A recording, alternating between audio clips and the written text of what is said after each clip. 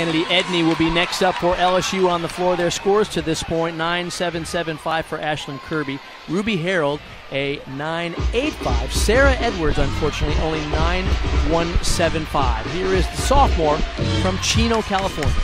Now watch this pass here. Double Arabian. She really spots.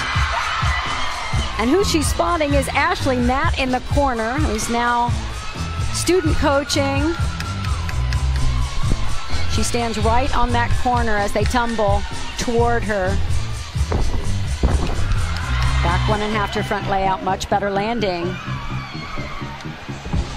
Rachel Gowie's score, by the way, on the beam is in. It's a career high 9.95 and well-deserved, Kathy. Absolutely.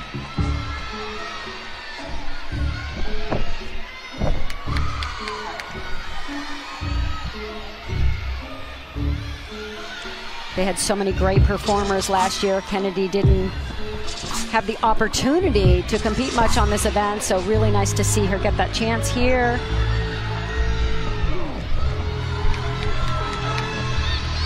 She certainly has the power and the tumbling skills to bring a lot to this floor lineup.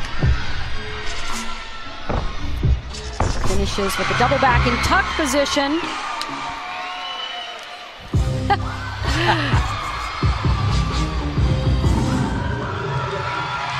That was LSU's Kennedi. Really good, especially for early in the season. And you see she was getting some congratulations there from Ashley Nett. We'll tell you more about her after this. Her first pass is a double Arabian. Watch this, half twist here, then double front, and she looks right in the eyes of Ashley Nett. That helps you when you find the blind landing.